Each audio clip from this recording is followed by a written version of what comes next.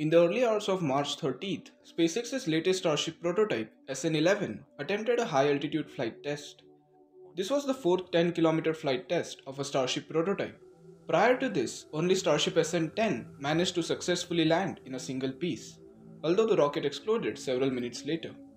Starship SN11 lifted off in a very foggy condition where we could just barely see the rocket. To give a quick overview of the flight, SN11 completed its natural ascent, did a successful belly flop maneuver and transferred the controls to the aerodynamic surfaces of the prototype. SN11 had a good control descent, as you can see on your screens. Everything was looking good until the Raptor engines fired for the landing burn. The live feed from SpaceX just freezed at T plus 5 minutes 49 seconds and there was just audio for the next few seconds. Here's the view from LabPadre's camera. You can clearly see a bright orange flash where the Raptor engines ignited, and then there were just debris all over the place. It's clear that something caused the rapid unscheduled disassembly just after the Raptors ignited for the flip maneuver. However, no one knows for sure what the real problem was except the SpaceX team itself. Based on the available data that SpaceX's Starship team gathered, Elon Musk gave some updates on Twitter. So there were some problems with 2 of the 3 Raptor engines of Starship SN11 during the ascent itself, and they just could not reach optimum chamber pressure for the flip maneuver. However, engines can perform at lower chamber pressures, so something else might have played a major role in triggering the RUD. We will get to know more about the situation after SpaceX's team will analyze the debris and the remaining pieces of Starship SN11. This flight surely didn't go as per plan. After SN10 landed in a single piece, it was largely thought with fair confidence that Starship SN11 would be the first to achieve soft landing. But after this rapid unscheduled disassembly of SN11, the important question that arises here is how will this affect SpaceX's future plan for the Starship program? First, let's take a look at what were the plans before SN11's flight. SpaceX successfully completed the stacking of Super Heavy booster's first prototype, BN1. The 70-meter tall booster is an integral part of the fully and rapidly reusable rocket system. BN1 is a pathfinder for SpaceX as they basically learn how to actually build and transport such a tall booster. Elon Musk recently wrote on Twitter that BN1 will eventually get scrapped and they already have made design changes for the next prototype, BN2. And interestingly, he also added that BN2 will be taken right to the Orbital launch mount as early as April with several engines mounted.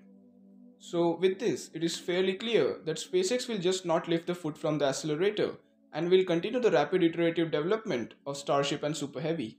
The next Starship prototype, SN15, is currently in the mid-bay and is expected to be rolled out to the launch pad in the near future. Starship SN15 is going to have some major upgrades over its predecessors. Elon Musk mentioned in a tweet that the prototype will have hundreds of improvements across all the systems, including the structures, the avionics, the software, and even the Raptor engine itself, which has directly or indirectly have been the major cause of failure for all the high-altitude flight tests.